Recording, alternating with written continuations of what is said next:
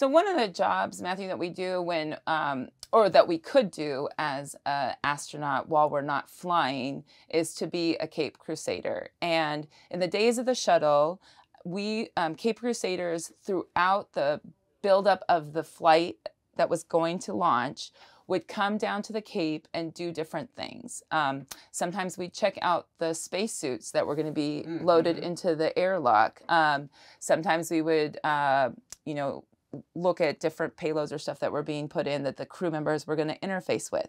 But the biggest thing that we did is in the 3 to 4 days prior to launch, we would have a person physically in the vehicle, and we say babysitting the switches, but we're essentially the extension of the crew that's going to fly in space. So we take it really seriously about being in here, and as things are needed, like if the engineers need to have us flip something, we'll flip it. We have a very specific way of talking about putting it into the position and then making sure that it gets back into the position it needs to for ascent. So I really enjoyed it. I got to be a Caped Crusader on the last 3 flights, and it was a nice way to say goodbye to the vehicles that were retiring.